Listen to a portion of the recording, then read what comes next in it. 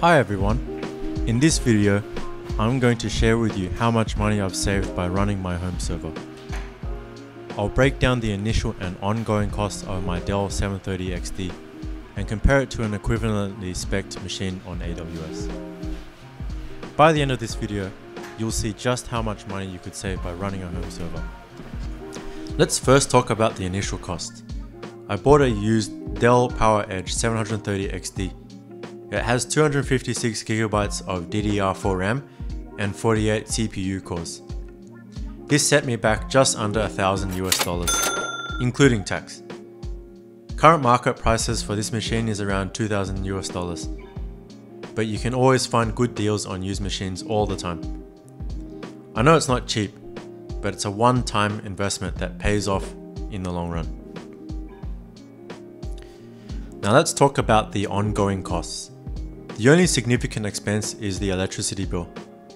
According to the power readings on my server, usage is around an average of 230 watts per hour, which means it costs around 2.9 cents per hour or approximately $20 per month.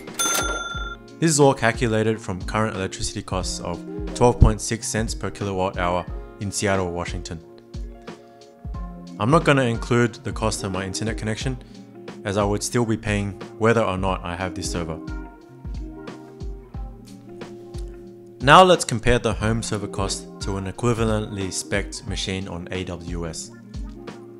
As you can see on the screen, I wasn't able to find an exact match. I got 48 cores of the home server by selecting 6 instances of the R5D 2X large in Seattle. This costs roughly $4.57 per hour, or around $3,296 per month to run continuously. That's 174 times more expensive than running the home server.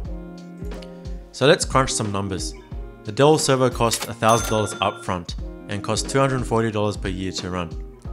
In contrast, the AWS equivalent machine costs $3,296 per month. That's over $39,553 per year.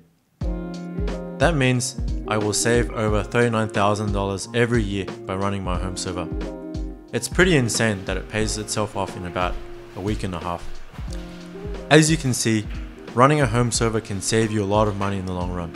Of course, there are some downsides, such as the initial cost and maintenance. But if you have the technical knowledge and are willing to invest the time, it can be a great investment. Thanks for watching this video. If you have any questions or comments, please leave them down below. And don't forget to subscribe to my channel for more tech-related content.